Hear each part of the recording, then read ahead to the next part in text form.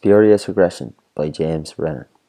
Spurious regression is a phenomenon in econometrics where one non-stationary series explains another non-stationary series extremely well, although there cannot be any causal relationship between the two series.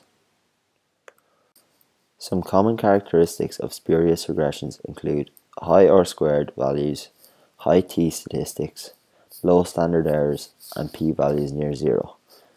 Examples of spurious regressions include US crime rates on life expectancy in South Africa and per capita consumption of chicken on crude oil imports in the United States. For the purpose of this assignment, I'm going to regress Estonian gross domestic product on US population from the beginning of 1995 to 2018. Looking at the two graphs for each series, they appear to be non-stationary.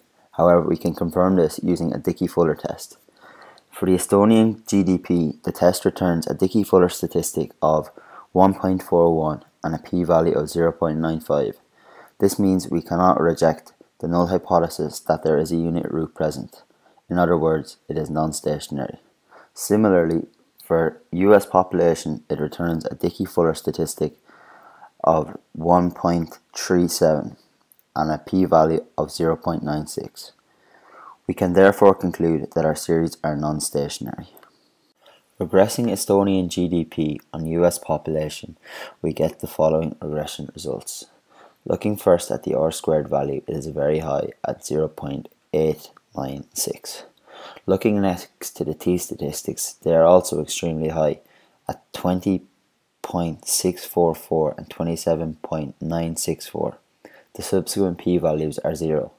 This regression appears to be a very good one, but how can the population of the most developed country in the world explain the gross domestic product of one that was behind the Iron Curtain up to 30 years ago? The Durbin-Watson statistic, which indicates autocorrelation in the regression, gives us our first hint that this may be a spurious regression, as the figure is almost zero, which indicates positive autocorrelation. Now that we have a suspicion that this may be a spurious regression, we can check the residuals to see if they are non-stationary. The plot shows us the residuals. On first glance, they don't appear to be stationary. However, we can check this using a Dickey-Fuller test. The Dickey-Fuller test returns a statistic of minus 3.23 and a p-value of 0.08. Here we cannot reject the null hypothesis that there is a unit root at 1% and also at 5%. The residuals are therefore non-stationary, and we can confirm this is a spurious regression. The relationship is due to a trend governing the two series, rather than a causal relationship. If the residuals were stationary, we could apply an error correction model to the series. To conclude, we can say that there is no causal relationship between Estonian GDP and US population, but rather a common trend.